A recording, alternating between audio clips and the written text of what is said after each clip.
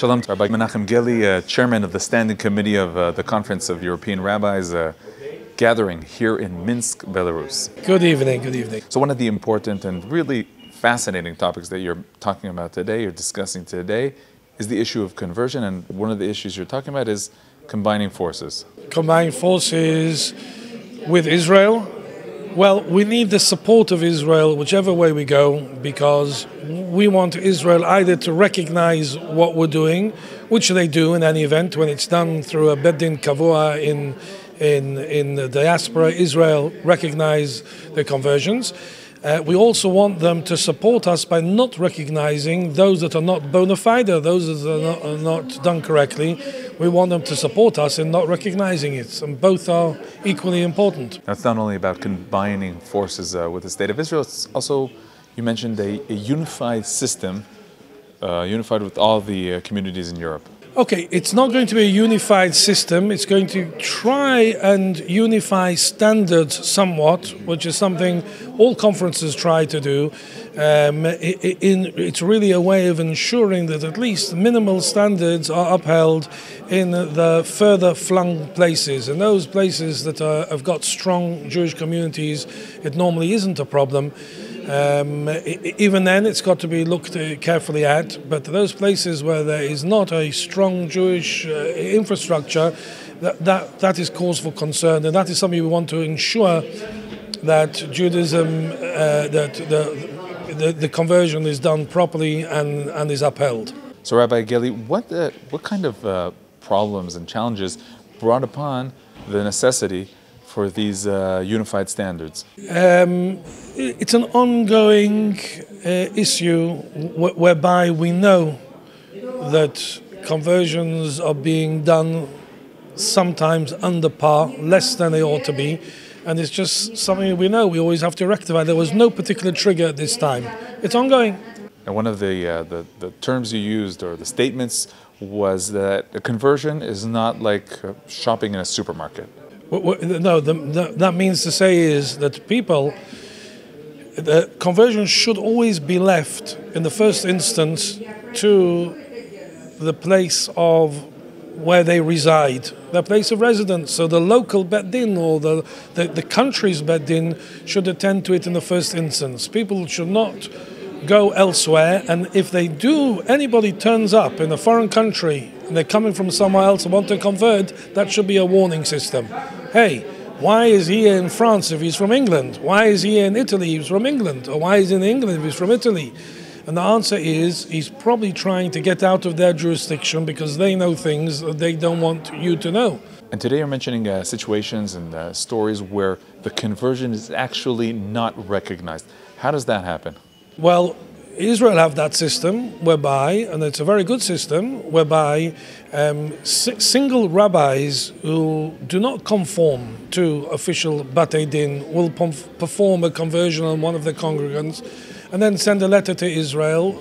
They may move later to Israel, want to marry in Israel, and they'll tell Israel that they'll want a letter that this person is Jewish by conversion.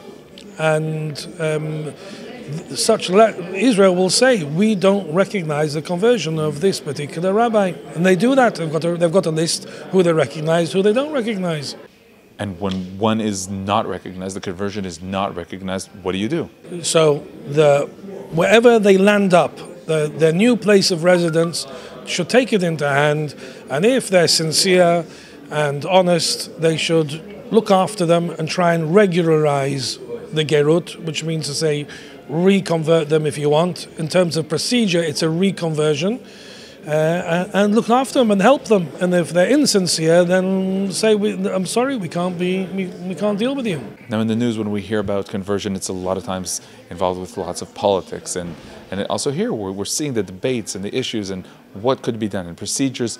But I believe that for the rabbis and anyone who's involved in this, there is lots of feeling of responsibility, of a great merit to be involved in this issue, in this idea, and this act of conversion. Okay, I think that last sentence says it all. We consider, and I sit in the Bet Din in London, which is famous for its Maseh Bet Din with all things, but in particular with conversions, where we demand a high standard, but our attitude is it's a mitzvah and it's a zchut and it's a merit to be able to perform correct conversions. We are not of the view that we really don't want anyone, everybody's a pain, go away. That's not our view. Our view is we're quite happy to take in the people who are worthy of it. But we are also doing a disservice to people when they're not willing to really practice as observant Jews and to accept them. First of all, it's not a valid conversion, so we are tricking them, we're tricking our community, we're allowing them to marry when they shouldn't marry, so we're doing a major disservice to both them and the community. So the only service is do a good job. Everyone should be practicing, observant. We're not stupid. We can't expect everyone to be Charedi Mea Shorim. That's not practical. They can be modern, they can be people of the modern world with careers, etc. But they've got to be religious, they've got to be observant. We're not particular on dress, code, we're not particular, but just observant. And we don't put labels on. We don't have a modern Orthodox or this Orthodox or that. Someone came to me, can we convert to modern Orthodox? We don't convert to modern, we convert to Judaism. Rabbi Geli, you're mentioning, of course, the observance of the Jewish halakha, Jewish law. How do you answer the classic question where someone is converting and you're telling him you have to become observant, and then he says, why does my neighbor, a Jew, why is he able to be non-observant? He can do basically whatever he wants, and for you and for everyone, he's still Jewish, and I have to go through all this and I have to become observant. How do you answer that classic question? Okay. So if it's a question, it's a question. There's a very simple answer. I say the following. Someone who is a resident of a country and he commits a crime, he will not be deported from the country.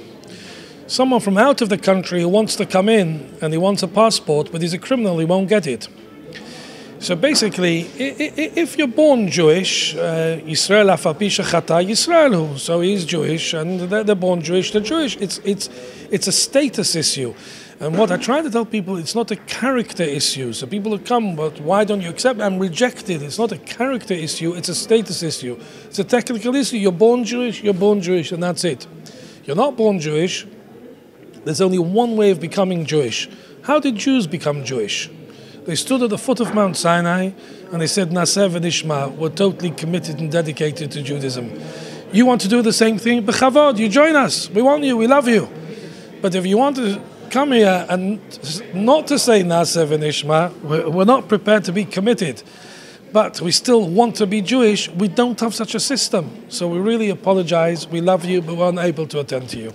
Rabbi Geli, thank you very much. Pleasure being with you. Erev Tov.